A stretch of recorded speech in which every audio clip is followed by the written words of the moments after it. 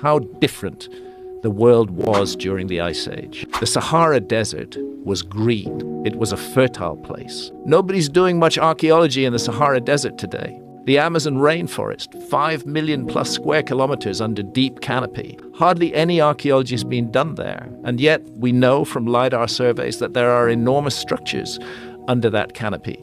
And then what about sea level rise? 400 feet sea level rise at the end of the Ice Age. The prime real estate on Earth, 27 million square kilometers, it's about 10 million square miles, were submerged by rising sea levels at the end of the Ice Age.